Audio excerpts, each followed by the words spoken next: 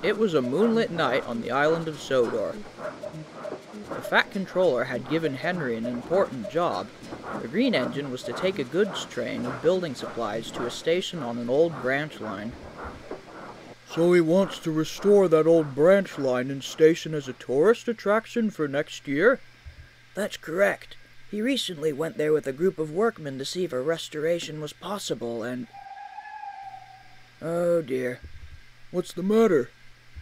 Whenever that owl hoots, a mist rolls in, began Edward. There's a legend that when this happens, the ghost of a fogman who got lost in the mist long ago and was never found again appears.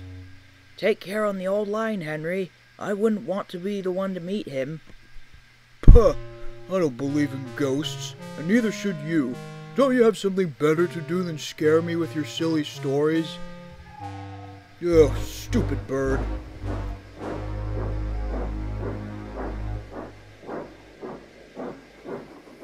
But as Henry puffed along the line, he couldn't help thinking about Edward's story. Owls, mists, ghosts. Edward's going soft in the boiler. There isn't any mist tonight.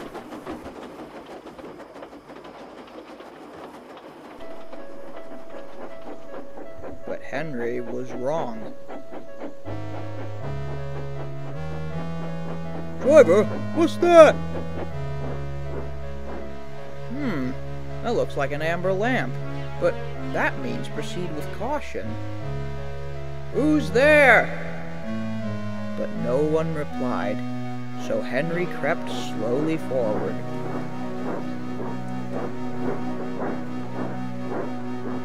Then, as he approached the old station, he stopped again. There was a sign nailed to the tree. It read, "Beware of the viaduct." The driver climbed out of the cab. That's strange, no one warned us about that. Then, Henry saw something that made his boiler shiver.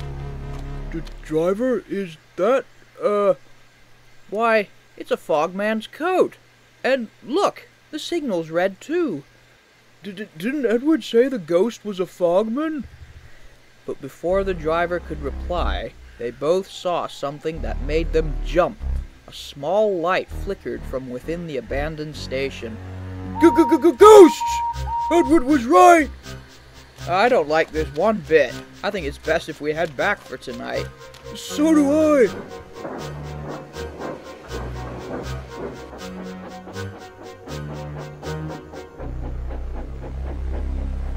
By the next morning, the mist had cleared.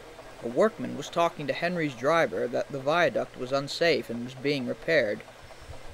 Well, we're lucky we didn't cross it last night. Yes, but we still don't know who warned us. But Henry thought he knew. It must have been the ghosts. Later that day, the driver spoke to Henry. The viaduct has been taken care of, and we can take our train back down the old line tonight.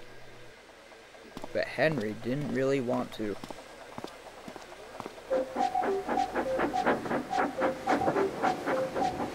Just then, Thomas chucked into the yard.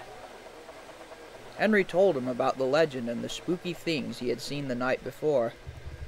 Rubbish, Henry! Every engine knows there's no such thing as ghosts. But you weren't there. If you're so sure, why don't you take my train down the line tonight? No, thank you. I've got a busy day tomorrow and need a rest. And Thomas wheeshed away, leaving Henry more worried than ever. By nightfall, Henry's firebox was sizzling nicely, but he was still worried. As he waited for his driver, he heard the owl hoot again. And then Gordon rushed past with the express. Henry almost jumped off the rails. Look, boys, Henry's spooked. Steady engine, steady engine. Oh, be quiet! I'm not scared. But Henry knew he was.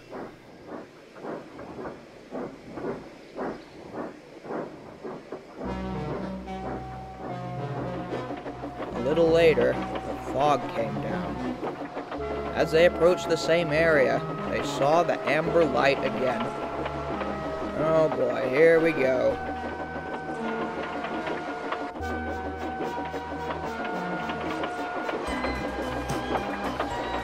The warning sign was still on the tree.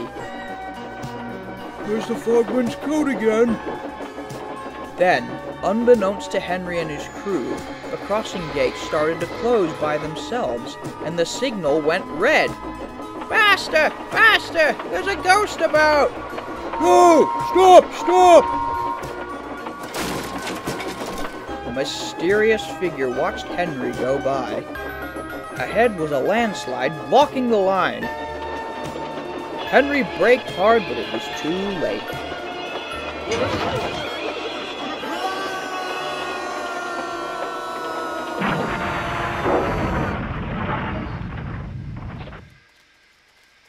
Just then, they heard someone running towards them.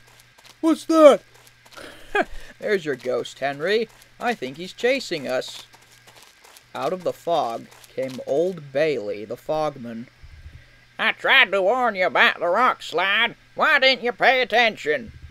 We're very sorry, but the trucks gave us some trouble, and you can see how that turned out. Is there anything we can do to thank you?